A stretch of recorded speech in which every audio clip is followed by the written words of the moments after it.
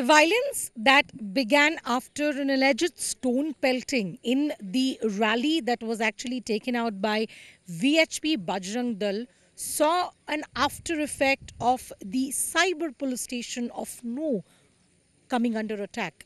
You can see that the police vehicles have been completely charred, and this is something which lies testimony to the fact that this violence cannot be called communal alone. It's almost like that at the hindsight of a communal violence, there were people who were trying to get revenge. It's important to point it out that recently the new cyber department has been behind the crackdown of cyber criminals. It cannot be looked away that the criminals, the alleged people who have been arrested, might have taken the advantage of a communal violence to attack the cyber police station of Nuh.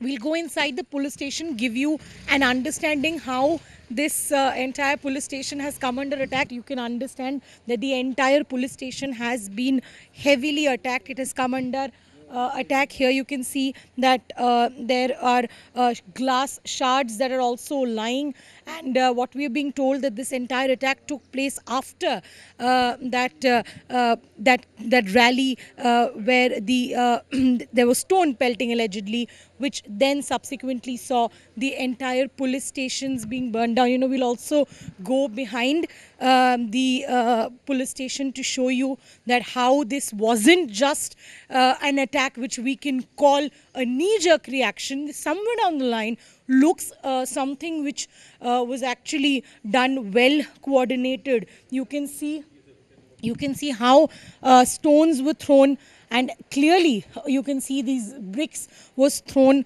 and we do know the two home guards from the Haryana Police Department have also lost their life. This clearly points out that we cannot suggest that this attack was, it was a knee-jerk reaction. You can see police vehicles torched. These are barracks where people sleep. These are places where police officials take quick rest while they take some time from the off, and you can see that this is a very coordinated attack that was actually carried out at Nuh Cyber Police Station. It is important to point out that the cyber department in Nuh has been behind the crackdown of cyber criminals since the last few months. We cannot look away that this violence in all likelihood was actually used to attack the team which has been behind breaking the cyber nexus that has also been running in Nuh, Haryana.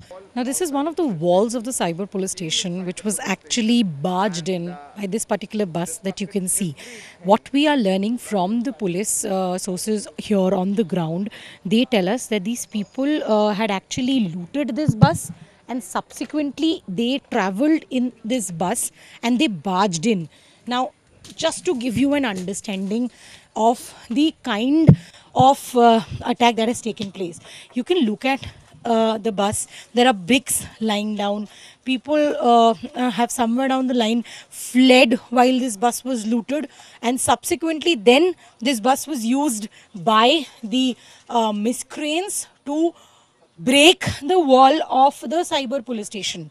Once again, we are trying to point it out that this attack at Nuh's cyber police station isn't only because there was a communal violence. This is clearly a coordinated attack, which police sources have also told India Today, because Nuh was recently had done a huge crackdown on cyber criminals. Police sources who were present inside, at least 8 to 10 officers, clearly told us that the kind of crowd who has gathered, they had come to seek revenge for the arrests that had happened in the cyber against the cyber criminals. Remember, Mewat is infamous right now as one of the cyber crime hot spots.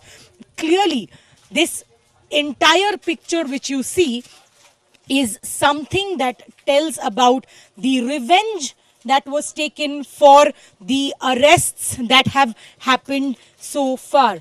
What we clearly do understand that we cannot call this a one-off case of communal violence, because the manner in which the cyber police station has been destroyed, It stands testimony that this was nothing less than a revenge.